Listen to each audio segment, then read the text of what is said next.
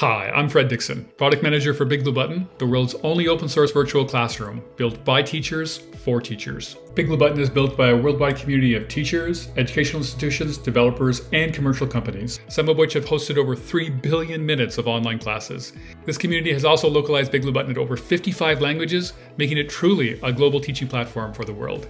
This video covers our new release that, based on feedback from teachers, contains numerous usability improvements, along with a new feature that we're calling the Learning Analytics Dashboard, which gives you live insight on students' activities during your online class. Let's take a closer look. Background blur for webcams has been a highly requested feature. As you can see here, when I share my webcam, I have the option of choosing different background images. And if I click blur, you'll see my background blur as well. This is great for users that want to reduce distractions coming from their background or want to maintain their privacy. You'll also notice that when I share my webcam, everyone can see an indicator next to my name in the users list. This helps everyone to see who's sharing their webcam in large classes when you're paging through groups of webcams. You can now change the names of breakout rooms, making the breakout rooms more relevant to your topics that you're teaching or more fun. For example, if you're encouraging competition between breakout rooms and each group wants their own team name, you can now assign them.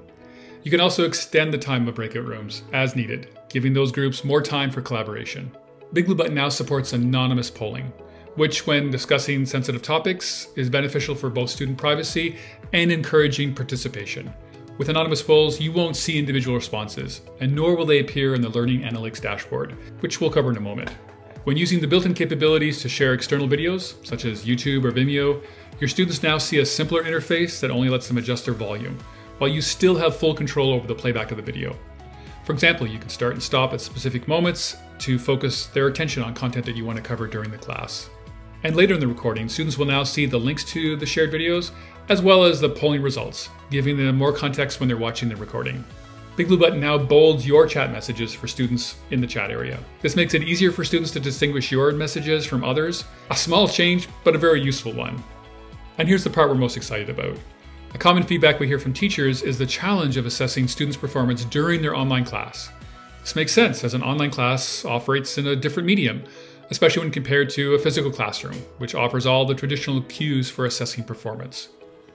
To help in this assessment, we've developed the Learning Analytics Dashboard, a live dashboard that, during your online class, gives you insights into your students' attendance, engagement, and learning based on their responses to polls.